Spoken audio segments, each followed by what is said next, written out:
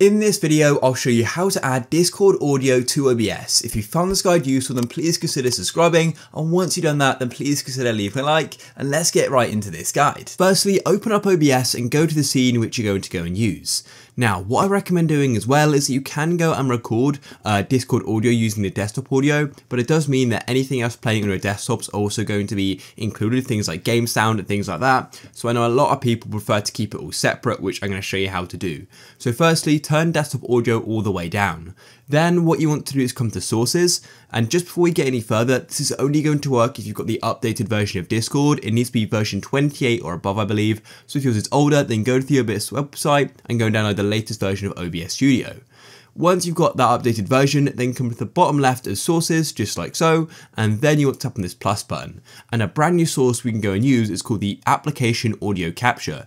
This is going to go and capture the audio of individual applications, and we can then go and control the audio levels of them inside of OBS. So go and select it just like so, and then it's going to go and say create new, and what I recommend is labeling this Discord just so we can keep on track of it. Then go and tap OK, and then what we need to do is choose the window we want to go and capture. In this case, make sure you go and select Discord just like so.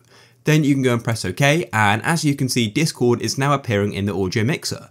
And if I go and create some sound in Discord, I go and join a voice channel, and you can then go and control the levels of Discord like so. You could go and make it louder or quieter, it's up to you, and it depends on what you want it to be. And then because we disabled desktop audio, what you need to do if you want to go and have other audio like Spotify or the game audio, which you're streaming or recording, then tap on the plus button again in the sources and go and add another application audio capture. And then what you can do is go and name this what you want it to be. So I want a Spotify one, for example, so I'll then tap OK, and I'll then go and choose Spotify like so. If it isn't appearing or not working, just make sure it's playing some sound, and then OBS will detect it. Then you can go and tap OK, and as you can see, Spotify is now inputting sound, so I can then go and turn it down so I can get all the levels just right, and then I can go and record or stream and do whatever I want. If you guys found this video useful, then please consider leaving a like. Peace.